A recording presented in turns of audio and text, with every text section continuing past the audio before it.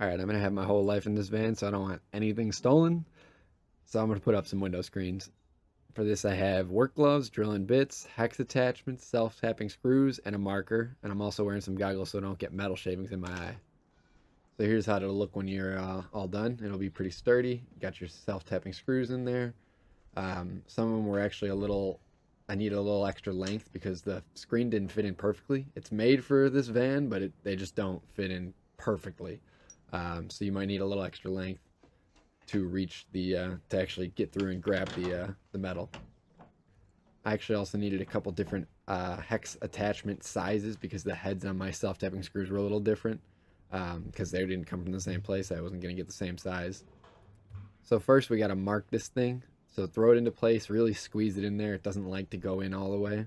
And then get a marker and mark it up. Try to aim right for the middle. Have your marker go straight. Don't be at an angle or else your hole is going to be in the wrong place. And that goes doubly so for the ones that there's a little bit of a gap, because if you're a little off on the entry, you're going to be even farther off when you get to the actual hole.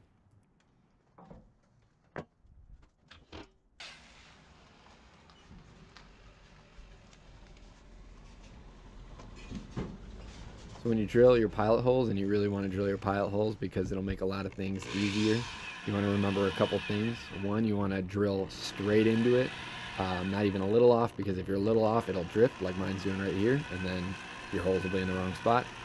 And also you want to go really slow with a lot of pressure, and if you don't do that, you'll heat up your drill bit and ruin it. Let's go ahead and fast forward and drill all these pilot holes.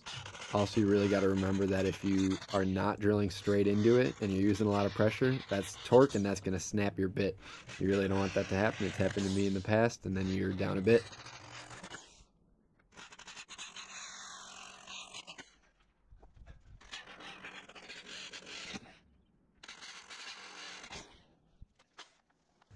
So once I'm done with the pilot holes, we can switch attachments and get onto the actual self-tapping screws and installing the window screen.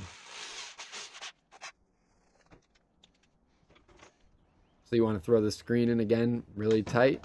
Make sure you're in the right spots, and go ahead and drill them in nice and slow. If you don't go slow, you might actually strip the wall, and then your screw heads will spin, and you don't want that. That means that they might come out eventually. It's not really a good sign.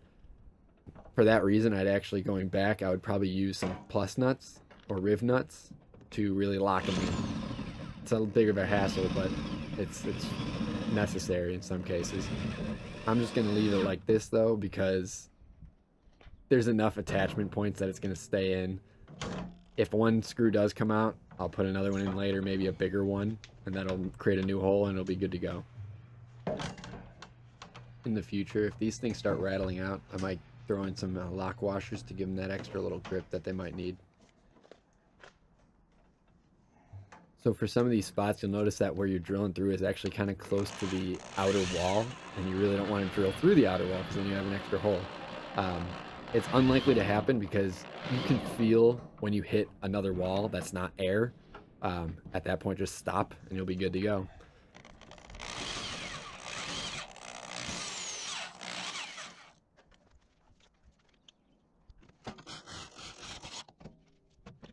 One quick tip is to actually, instead of going around in a circle, installing them in order, bounce around. It'll make the whole thing a little more even.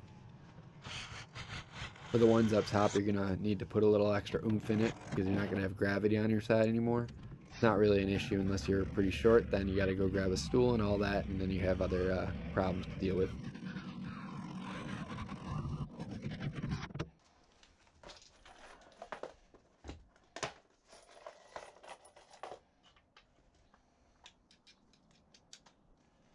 So you can see on this one there's a little bit of a gap, so I had to grab a little longer self-tapping screw. These are 1.5 inches.